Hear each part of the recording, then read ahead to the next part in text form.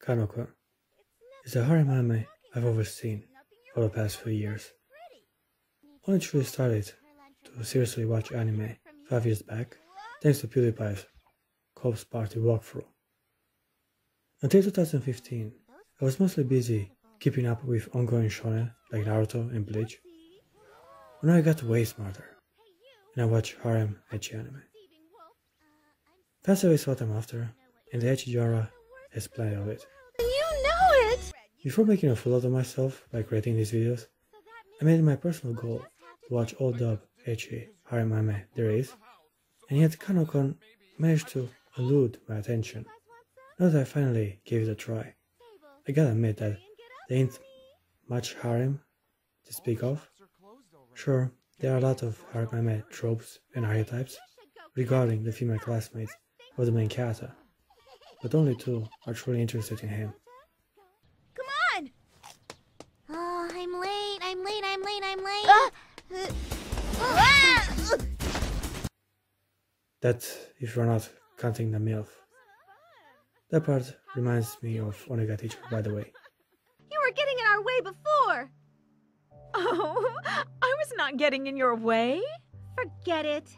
Yes, let's face it, he's very nice, Maho. Thank you. Mother, please don't hang all over him.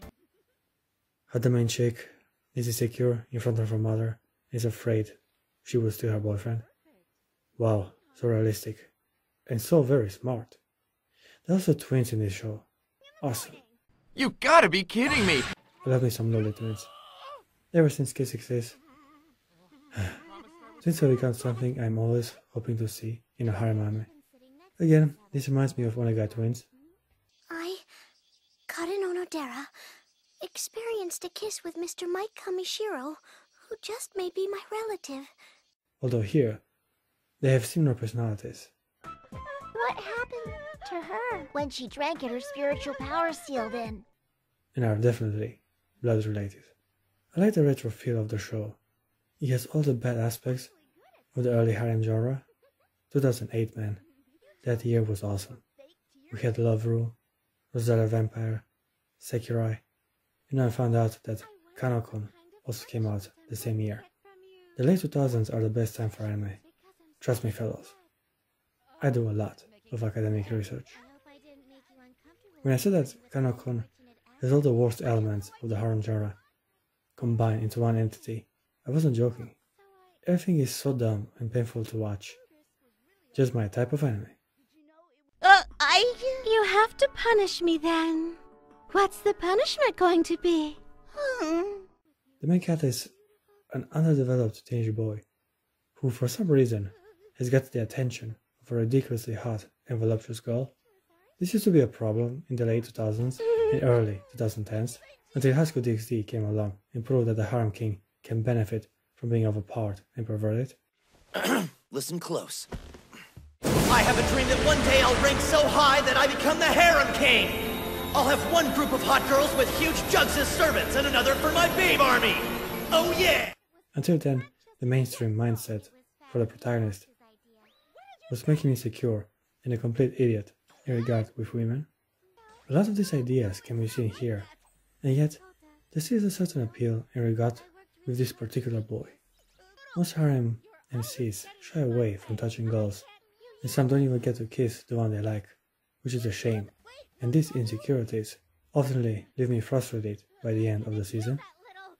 Here, however, Kota actually gets busy with Chizuru. Naturally, it is the chick who initiates physical contact with him, but he does not run away from fondling her boobs, maybe because he's too weak to escape and deny her the pleasure. But still, I like seeing how the main character is actually looking at boobs instead of averting his eyes from such a beautiful sight. Chizuru likes to show her body a lot, which is incredible.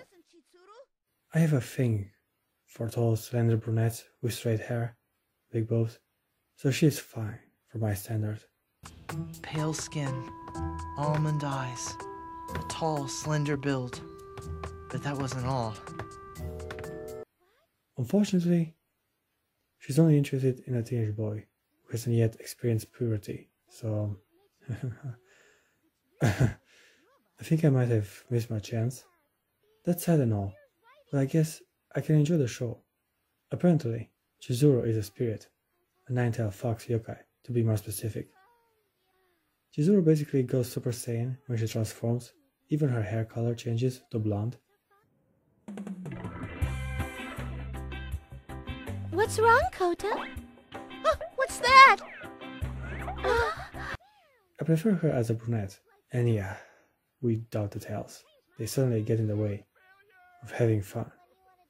But I guess it panders to the increasingly shocking number of furry lovers in the anime community.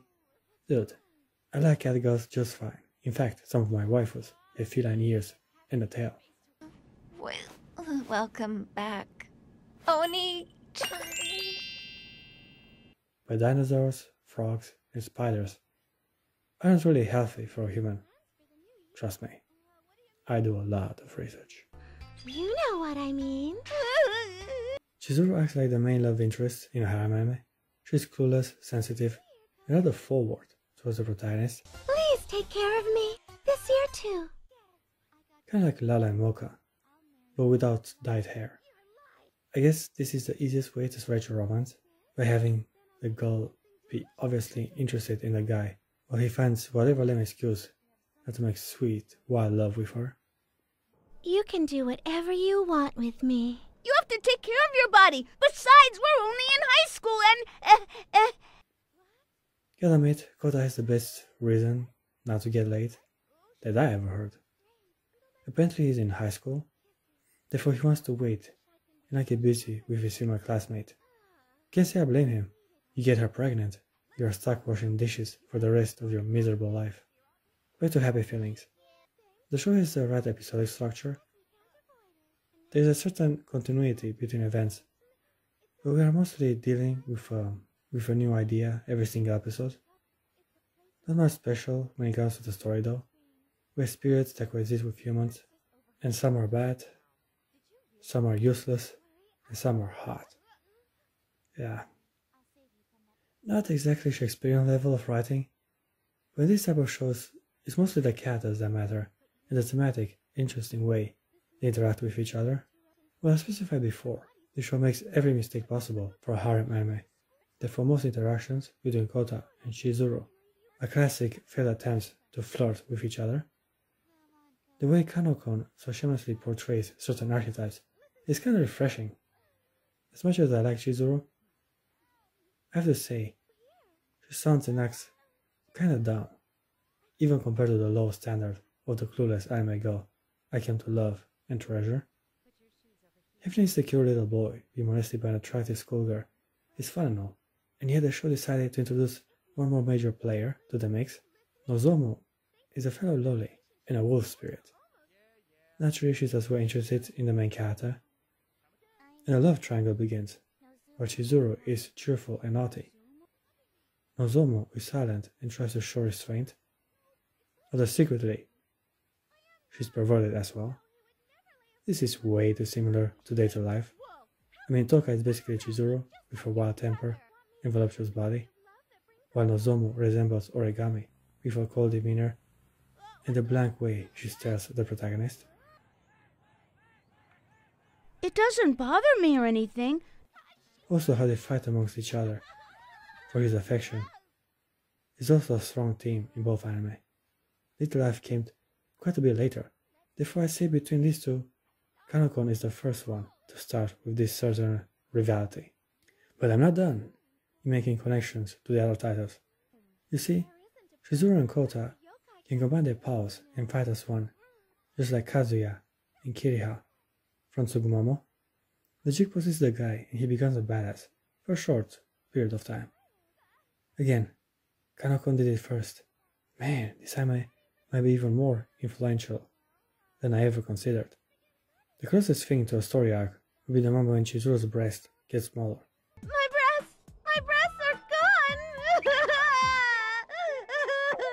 gone! What the hell? I know, even the cat arcs resume around the tits and ass. Anyhow, it was kinda cool to see how Kota liked her no matter how big her chest was. It sounds simple and cliche, but it kinda emphasized how the main character cares as much for her personality as he does for her body. Otherwise, most other arcs are focused on isolated funny events that either happen in school or the hot springs Kota and Chizuru visited. There are a bunch of secondary characters left to talk about. From them, the ones that stand out the most would be Chizuru's brother, the class representative, and the silent twin sisters. The class representative is the classic control freak archetype, just like Chisako from Tsukumomo or Yui Kotegawa from the To Love Her franchise, although unlike these other examples, she does not seem to have any feelings for the main character. She is there to be bossy and to ruin the fun of impure relationships that might occur in the school perimeter. Chizuru's brother takes a liking to her, but has had a hard time confessing his feelings due to her harsh exterior and imposing personality. This was a fun little side romance, which does end with a little bit of hope, but they don't end up nowhere near as close as Chizuru and the main character. This foxy lady is in heat, and she uses all her skill to make Kota acknowledge her feelings. Speaking about females in heat, the protagonist also gets to spend a few minutes with Chizuru's mother, a well-developed woman in great shape and with even bouncier boobs. Now, of course, in typical anime fashion, she also tries to seduce the poor innocent boy. Well, I do kinda envy him. Who cares that you look like a child while still in high school, as long as you get to fondle so many hot young ladies? Anyhow, what I liked about his relationship with Chizuru is how much they actually touch and kiss each other. Funny enough, this is actually pretty rare in a harem anime. The last characters introduced are the twins. At first they seem very quiet and kinda insignificant to the overall plot, but as the show progresses, the twins get more screen time, they even act as shinobi later into the story. They still don't talk much, and yet eventually they open their hearts to Chizuru and Kota. Alright, I give Kanokon a surprising 8 out of 10. Now I admit the show has major issues, but as I said before, all the missteps it takes only end up working in favor of its entertaining value.